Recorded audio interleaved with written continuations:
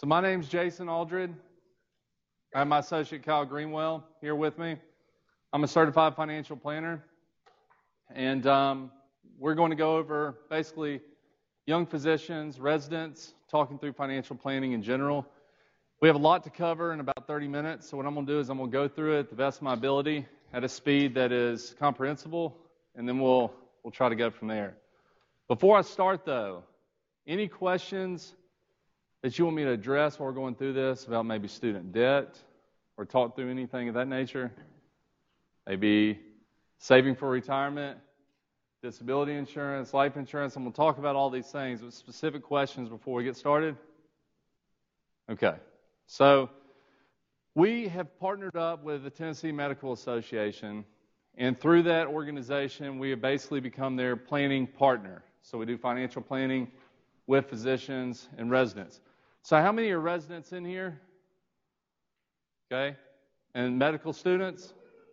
Okay. Gotcha. Yeah. There you go. I'm not going to forget you. So, session goals. What should we be thinking about at this stage in our career? Understanding the financial issues pertinent to a resident or young physician. Prioritizing your financial goals and creating an action plan. Most important is prioritizing and forming that action plan. I think what we see the most with residents and young physicians is basically what happens is you get through med school and you go into residency and it's full steam ahead. You know, you work maybe 20 hours per week, right? So they're working you very hard to become specialized in what you're trying to accomplish. And so the action plan is what we help with and kind of prioritizing and help you to stay on track. And most of that starts with the protection piece, and we'll go through kind of how we progress through that pyramid of action. So the financial pyramid would start just like a house would. You would put a foundation first to make sure you're on stable ground. That's going to hold up for your future.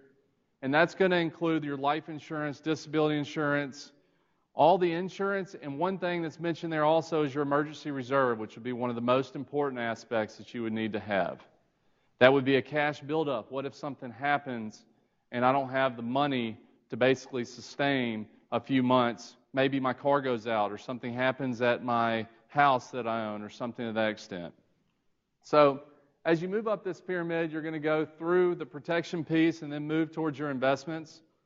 Move towards going all the way up to the top, which would be the simplistic wills, estate planning. And as you advance through your career, estate planning will become much more advanced, where you'll need a much more in-depth look at that. And so we'll talk a little bit about that near the end of the presentation. So tips for better money management. We look at pay yourself first.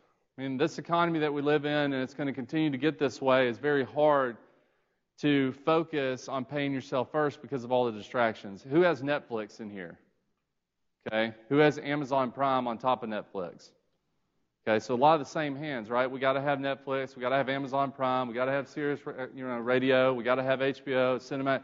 So we get all these different things, and they just keep on coming, and we're paying all these subscriptions for it. We need to be taking money and putting it towards our future first, and then using discretionary income, which would be income left over after income versus expenses. So the next would be creating and sticking to a spending plan. So if you're going to connect with your spending plan and really create one for yourself, how does that look for you? For example, are you sticking to an exact budget, or are you going through and just calculating what am I bringing in versus what is going out? And I would say most people look at what's coming in versus what's going out, which is not a bad thing. It's just we got to make sure that inflow versus outflow is in sync, so you're not in depth at the end of each month, and then therefore, for a lot of you, accumulating more student debt. Also, taking advantage of the compounding. I'll give you a great example of compounding interest in just a few minutes. And it's not what you earn, it's what you keep. That's real important now. It's going to be real important in your future.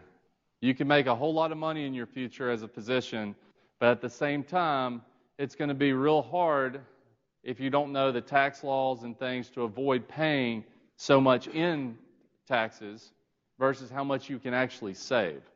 And so our team, along with CPAs and so forth, work with individuals to make sure when we're building out financial plans that we're focusing not on just diversifying your assets, but diversifying your taxes for the future. So when we said pay yourself first, usually with a normal individual that does not have student debt, we will focus on the first three up there, which would be the short, middle, and long-term buckets. These buckets would be for cash in your short term. That's your emergency bucket, what I said was so important for you to have earlier. Then you have your midterm bucket, which is your 5 to 15-year bucket. We can be moderate to aggressive inside that bucket because that's really for what if I want to buy a beach house in the future, or what if I want a new car? What are my goals I'm trying to buy with these things, okay? And then you go to your long term. Your long term is going to be your retirement plans that are offered through your groups, IRAs, traditional versus Roth, and some of the things we'll talk about in a few minutes. But those are saving vehicles for the long run. That's more of your 60, 65 situation there. So, and then debt reduction. So if we're talking through debt reduction, how many here have student debt? Okay. So one of the biggest challenges for you currently is what the Fed is charging for you to take out student debt. You know, I can go get a house right now and pay about 4% for a 30-year mortgage. But if I take out student debt, we're typically looking anywhere from 6 to 7.8%. Would I be accurate there? Which is really high. So if you give me money and you say, hey, Jason, take this money and let's try to make some money with it, I'm going to be hard-pressed to guarantee any type of outperformance of 6.5 to 7.8 over a short period of time. And therefore, a lot of times we focus on short-term and your debt reduction, making sure that we're paying down that debt over a long period of time, but maybe that's 5 to 10 years, so it just depends what your definition of long is when you get out of residency. Typically, I shoot for a 5-year period having that paid off, which means that your lifestyle, once you get out, doesn't change a whole lot, but just enough to where you feel that accomplishment as you move forward. Now, I know that's really hard for a lot of you to see, like, wow, I got a lot of student debt. There's no way I'm going to pay this off in 5 years. But I'm telling you, it's possible and we do it. So we can help to kind of show you that. So creating a spending plan, identifying your goals and writing them down, estimate your income, which you should know once you get into residency at least.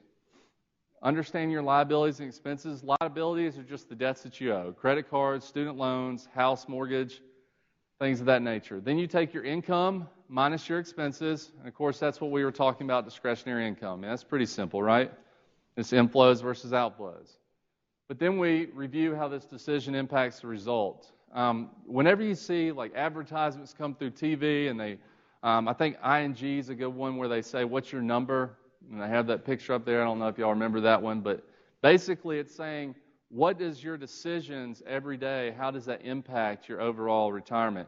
I can show someone in retirement spending $85,000 versus $90,000 per year, and it could affect their retirement by making them run out of money 10 years earlier just by a $5,000 swing.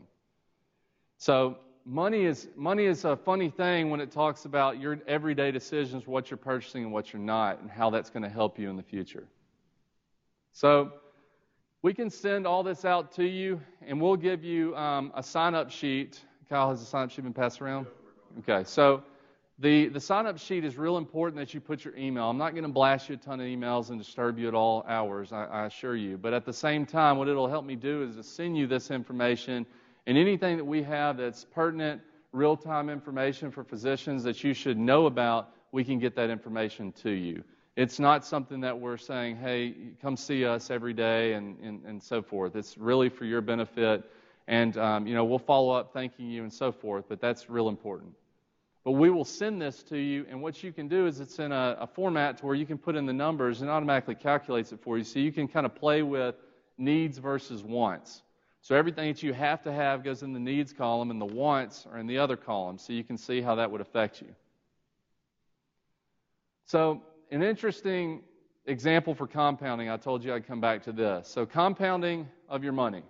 If we're compounding money, we're talking about if I put a penny in for 31 days and I double it every day for those 31 days versus giving you $1 million today, which one would you take? Sounds like a trick question, right? Somebody spit out an answer. Would you take the $1 million or the penny? You take the penny? That's because you think it's got to be the right answer, right? I told you a penny. So if you did that, it'd be $10.7 million over 31 days. And all that is when you get to the 30th day, you're basically at $5 million, and then it doubles again, gets you over to the 10.7. So that's important because Warren Buffett, if you read any of his stuff, he's the mastermind, if you will, behind investing and so forth. If you know who he is, one of the richest men in the world next to Bill Gates. He talks about this and how compounding is so important. That's why you see if someone invested money in the 1950s and just left their money in this allocation and rebalanced it over time and in the stock market, that compounding interest is what has helped them get to this point. So let's talk about what happens if you were to procrastinate. So we have an individual, the early bird versus the procrastinator. The early bird puts in $5,000 for 10 years or $50,000, and at the end is left with $224,000 after a 30-year period at only 6% interest. So he put in 50, you get $224,000 out. The next individual skips the first 10 years and invests double the amount of money over a 20-year period. So over the same 30-year period, he's put twice as much in and still has less than the other individual. And that's real important because that's why you always hear people saying start early, even if it's something. Just start early to start doing this because over time it starts to build up. And if you can do it automatically. That's why 401ks are so good for individuals and 403bs and all these retirement plans that they give you at work because they automatically take it out of your paycheck, much like rent and a mortgage. You know you have to pay it. If you put that aside, you know mentally it's coming out, you start to adapt and not miss it. So protecting your credit. This is going to become real important for you as physicians because you're going to have a target on your back because of the amount of money that you typically will be making. Whether you're a surgeon, family practitioner, ENT, doesn't matter.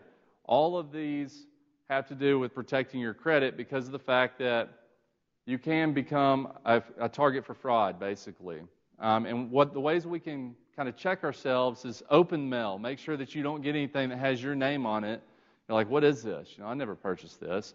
That's one way. One of the better ways, though, is to check one of the credit score companies at least once per year because it's free and it doesn't hurt your credit. And you can check this. I'll give you an example. I got out of college, moved to Florida and started working for a company and started going through to help to streamline this process, yada, yada. But when I left, I'd seen a doctor one time, $25 bill. And 2 years later, I hadn't checked my credit, and I checked it, and they had it on there as unpaid, which was affecting my credit score, for $25. So you could imagine I was pretty upset about that. I mean, all I had to do was pay $25, and it wouldn't have been there. But you get to moving fast, and you might forget about a bill or forget about something that can go on there, and you can correct it in your credit score. They can waive that and get it fixed, basically, through a process. So very important. Debt. Everyone has a different situation and philosophy. I mean, everybody in this room has a different situation as far as how much student debt they have. Do you own a house? Are you renting? And so forth. So this is real important to pay attention to on an individual basis. Also, paying off debt without sacrificing savings. So very, very important that you're making sure that you're saving at the same time while paying off. If you take everything that you have in your bank account every month and you put it towards debt, that's a good thing until an emergency comes up. And then you don't have any money, and you're going to have to either borrow or lean on somebody else for that money. So just make sure that you're at least building up that reserve account. A lot of the employers that you're going to be working for are going to have matching contributions. Let's say in your employer account, they say, well, if you put in 3, we'll match 3. Well, that's a free 3%. So we at least need to be putting 3% in. Does that help? Okay. Let me finish up on this. Know what you owe and the interest rates, and how do I consolidate my loans? So consolidation. Have y'all heard of SoFi? Okay, so SoFi is one of the largest consolidation companies out there, and they're becoming more and more prevalent where the banks, in my opinion, are waking up and saying, hey, we have income earners such as yourself that have been training for a long time. You're probably not just going to become a doctor and then turn around and walk away from it, right? So they know that you're probably going to end up paying them back. So what they're doing is, a lot of these companies are saying, I tell you what, take your Fed loans, move them over here, and we'll give you 4% versus your 7.8 to 6.5. The thing you need to be cognizant about, though, you're going into a fixed situation, and if any of you are on pay-as-you-earn or income-based repayment, you need to have that discussion first. But there are ways to lower interest rates if you're not going to work for a nonprofit, for example, and use that pay-as-you-earn. Is everybody here familiar with pay-as-you-earn, or have you looked into that? Yeah. So pretty soon, they're going to educate you on that, and you will become very educated on it and how to, the forms you need to fill out, I'm assuming, and so forth on that. But the bottom line is all these things intertwine with each other, and it's going to be very important for you to know. So just keep that in the back of your mind. There are private institutions out there that do this, but when you lock it in, you're locking it in. So if you say I'm paying off in 10 years, it's just like a mortgage. It has to be paid off in 10 versus a 30-year Fed loan, for example. All right, so I'm going to spend a little bit of time here. What is disability insurance? So disability insurance, you will probably get hounded as physicians on disability insurance, and it is very important that you get it right when you're doing disability insurance. Because as a physician, you're going to need protection for whatever specialty you're in. So you need something called own occupation or your occupation. That basically means it's disability insurance that covers you as a physician for exactly what you do. So I'll give you an example. You have an individual who's a cardiologist, and they are going down the road, and all of a sudden they get hit from the side by a car, unexpectedly going through a traffic light. Someone ran a red light, hits them in a car, and breaks their back. Okay? At this point, maybe they're in a wheelchair, maybe they are not in a wheelchair, but they have extreme pain, so they're on all kinds of medications, but their income potential is still there. But they can only work 50% of the time because they're in rehab for the next 2 years trying to get over this situation. Even in that case, you don't want the insurance company saying, you know what, you can't be a cardiologist, but I mean, you do have a lot of training, maybe you can do this over here. Or to give you a different example, you want disability insurance that's going to pay you a lot of money for what you were doing, but maybe you can't do that as a cardiologist anymore. You're going to have to go over here and teach. But since you have your occupation, it's going to allow you to get disability payments for what you were disabled for while also being able to teach. I think what's mostly overlooked is residents. Residents are paid typically $50,000 to $60,000 from my experience, and it's a very hard for you to take in the account that you might be paying for something like disability, especially at a young age, because you're like, this isn't going to happen to me.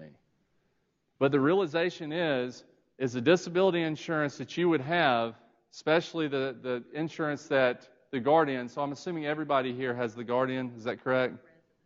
The residents do, okay. So the residents, for example, let's just take in the residents, and I'm going to give this specific example. If you were to become disabled today, and it paid the maximum $3,000 per month, you would be making around $28,000 per year, or $2,400 to be specific, after tax today. So the question you would ask yourself is, as a resident, if you have all these student debts that the Fed, they're not going to forgive it, bankruptcy doesn't forgive it anymore, and you become disabled as a resident, what is your line of action at that point? And I think protecting your income and protecting against a disability is very, very, very important. Because if I were to ask you right now, what is your greatest income source that you have, the answer would be you. It's not your house, it's not your investments, it's you. So when you get to the point where you're looking at disability, make sure that you're looking for the things that really help you. There's ways that they actually have now. If you become disabled, it'll pay off your student debt. Or if you become disabled, it will help you to pay for everything that you need while you're actually going to teach or do something else, and it pays you both ways. So why buy it now? Protect yourself now while also protecting post-residency, very important. And I have a lot of experience kind of talking with my brother. He's an OBGYN, so he's actually a resident in Mississippi right now. And it's just interesting watching him because he has 3 children, and he's in residency, and it's the budget, as you can imagine, is tight. So, but it's like either you pay for this or I'm going to pay for it for you type thing, because it's important. Hospital-provided group coverage is typically not adequate. I'll explain that in just a second. Potential discounts available. So there's a lot of discounts that can come into play when you're talking about disability, especially as a resident. If you take advantage of it now, it's very good for you to get these discounts and be able to take advantage. Individual versus group coverage, you own it. So group coverage, they can increase rates. They can actually decide that they're not going to offer the plan anymore if they choose to. Individual plans, you own it. It's portable. You can take it with you. No premium increases on existing benefits, ability to increase coverage in the future. And additional, it's tax-free upon your claim. So if you go on claim, all that money would be tax-free to you because you're paying the premiums. One thing I'll tell you before you go in after residency and start with either a partnership or a practice you're going into or just a hospital that you're going into, you need to get individual disability first, or at least convert your guardian insurance, which you can convert as a resident here, to $4,000 is my understanding on that. And the reason I say that you need to do that is if you go get group insurance first, group insurance doesn't ask anything about do you have extra insurance. And they don't want to insure you more than 60% of your income. But when you go and get individual coverage, they're going to ask that question. If you already have group, they're not going to want to give you that much insurance because of the fact that they don't want to insure you above 60, 70%. Go ahead. Yeah. So when would you think that they would need to inquire about this? I would inquire about this as you go into residency to make sure that we compare what you have in residency and make sure that we attack that on the front end. And then as you progress through residency to post-residency, I think it's very important as well. Even if you're going as a fellowship and things like that. Yes, that's exactly the time. Yes, you bet. And so, do we understand kind of where I'm going with that disability? We all understand the importance. I don't want to beat that to death. So, life insurance, term versus permanent. So I'm sure some of you have been approached about term insurance or maybe whole life insurance and kind of wonder what the differences are. To make it very simple, life insurance is a good blend between is typically what you need. But let me explain each of them. Term insurance, you basically, let's say you want $1 million, $2 million in coverage. Okay? You say, I want that for 20 years, and then it's going away. Well, if you're 30 years old, that's going to get you 20 years worth of coverage, and then it's gone. Permanent insurance, on the other hand, is something that you pay for. You can pay for it until it pays itself up or for a lifetime, and it builds up a cash value, but it's a lot more expensive. So I'll give you an example, a personal example.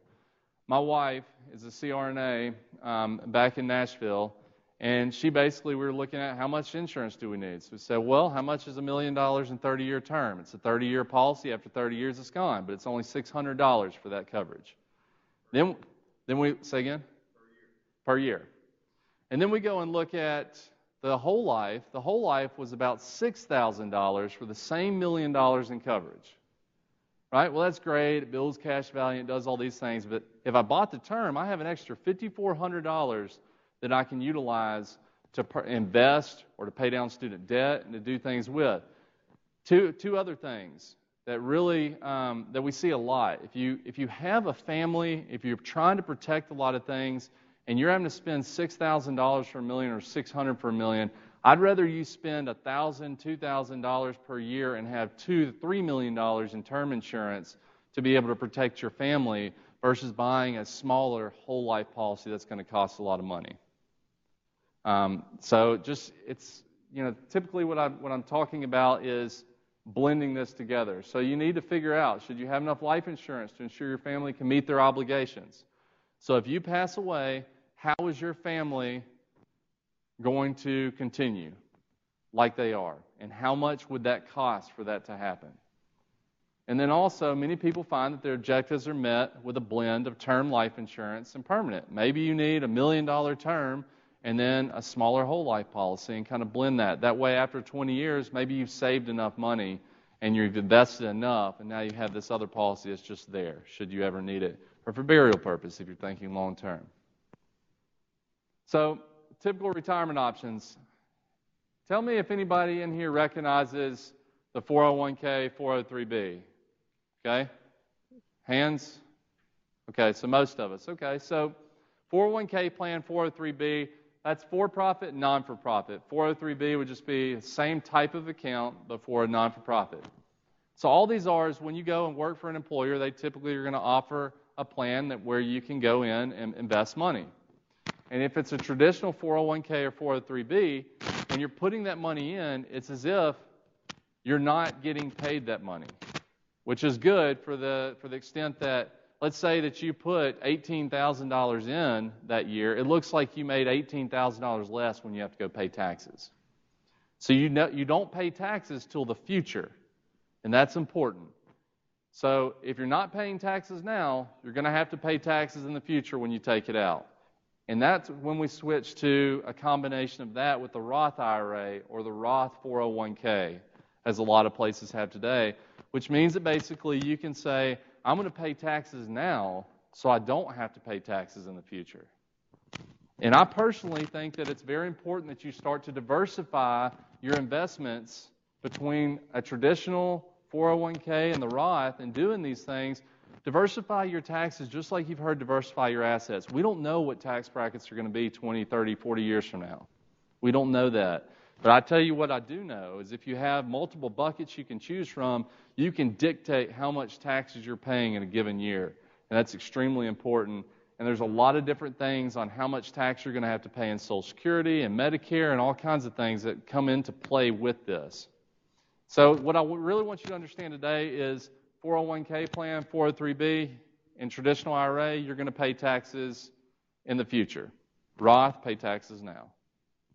So when we look at this, you have tax deferred. This is your long-term bucket. Okay? You have the Roth, which is tax-free in the future, and that's important because if I put money in there today, it's like the penny example. It's the compounding of that over time that you get tax-free because it's the principal you put in or the base you put in has already been taxed. And then the brokerage account. A brokerage account is simply if you have a joint checking account or a joint savings account, it's just like that. Instead of holding cash, you're holding investments. You open a joint account or an individual account, and you say, I want to invest in stocks. I want to buy Google or Apple or any of these other things. And that's kind of how a brokerage account is. The beauty of a brokerage account is that you can get to it before 59 and a half. And that's when most of your retirement plans are going to be locked up until 59 and a half without that 10% penalty, with some exceptions on the Roth IRA. So these are checking, brokerage, real estate, and then you have your tax-free investments in the middle, and then some of the other things, simple, SEP, traditional. You'll be introduced to these more as you get closer to post-residency and how you can implement some of these to save a lot more in taxes. So last part here, estate planning. So I'm going to touch on a couple things here that I think are real important, starting with the last will and testament. How many in here think that they need an estate plan? Give me a raise of hands. Okay. Well, that would be correct because everybody in here needs an estate plan, and let me tell you why. If you were to pass away right now and your material objects that you have, whether that be a house, car, jewelry, all of these things, if you don't have anything telling where that goes and you pass away, the judge is going to sit up there and look at all of your assets and then make a decision for you. Okay? So if nobody knows where your assets go, there's no piece of paper telling us that, we need that. And that's what that does, last will and testament. A durable power of attorney, typically when attorneys draw this up for you, they're also going to put that in there. It basically says if you become incapacitated or if you can't make cognitive decisions, then they're going to help you to understand how to do that by utilizing a friend or a family member that you're going to make a power of attorney. And if you don't want to give them full discretion right now, you can put some clauses in there that basically says I have to be mentally incapacitated or I can't make my own decisions before this kicks in, which is important. And if something happens to you today, you leave the parking lot and get hit by a car and you can't make decisions, who's going to handle your affairs? That's very hard, especially with new things that they have to allow them to, go into different accounts that are online. That's a whole new thing because it's a new system. Facebook, for example, when someone passes away, it's very hard to get their Facebook off because nobody can get in there. And some of these documents will allow that to happen, allow those things to stop. Living will and health care care proxy. I'm sure that some of you are familiar with this. This is basically, what if I am incapacitated or on a feeding tube, something like this? What are my life end stages? What do I want to happen? So you can dictate that. State of Tennessee basically has a pre-drafted of that. Beneficiary designations. Make sure that all of your beneficiary designations are up to date. I'll give you another example. I was going through, my wife and I were married maybe a year at this point. I started going through everything on her, and she was switching up her group benefits, and I'm starting to go through and help her, and all of a sudden we get to insurance, and her mother's still listed as the beneficiary. Well, that would have been awful. If something happened to her and then her mother gets all this money and I'm just taking care of my child, that's a problem. So it can happen to the best of us, but I'm saying you've got to be cognizant of this, make sure that everything is in order. Like even your checking accounts, it needs to have a POD or a TOD attached to it. All that is, you walk into the bank and say, I want to name a beneficiary on my checking account. And if something happens to you, it would avoid probate, which is the courts, and it would go straight to your beneficiary. Simple things like that. And special needs children, if you have special needs child, or if you know of someone who has a special needs child, very, very important that they have their affairs in order, because typically they can have on average about $2,000 per month to that special need child's name. And if you were to leave them something and they were to get that, all of a sudden that could take government benefits away from them. So these are the main topics for estate planning. And if you have any questions, I'll be happy to answer those here in a few minutes on that. So what to look for in an advisor? So when you're trying to find an advisor, you're doing your due diligence, you're trying to kind of go through, there's a lot of financial advisors out there. I would recommend that you look for someone who has a CFP, which is a certified financial planner, or a CHFC, which is a chartered financial consultant. These designations are basically going to give you the realization that this individual has gone through the extra training and the extra testing, most importantly, to get to that side of things. Much like going to see an accountant versus a CPA. You would want to go see a CPA if you're having your taxes done. So proper licensing and finding that is important. Plus, certified financial planners have a fiduciary responsibility. What that means is if you go to a financial planner and you ask them about what they're going to recommend for you, they have to make it in your best interest. If you go to an investment advisor that does not have a fiduciary responsibility as it sits today, there is nothing saying, written out that they have to act in your best interest, even though they should be. Okay? So what do we do now? So we can schedule one-on-one consultations to kind of help you to understand where your situation is, go through these things we've talked about, and kind of help give you a game plan for the future. We can also review your current financial plan and create an action plan with you and show how we go about doing that. That is a complimentary consultation that we have with you. Again, with the Tennessee Medical Association, we've made that agreement with them that we're basically going to go through this and help you with this without going through the charges of that, unless we're building out a comprehensive financial plan. And if you're wanting to build a comprehensive financial plan, that's basically recommendations, action plans, and really building that out from A to Z. So failure to plan is a plan to fail. I truly believe that. I think that if you're procrastinating on this stuff, we really need to get ahead of the 8 ball on that. And so take action. So with that being said, I'm going to take questions for a few minutes. I'm going to turn this mic off, make sure that that's not me, if that's okay.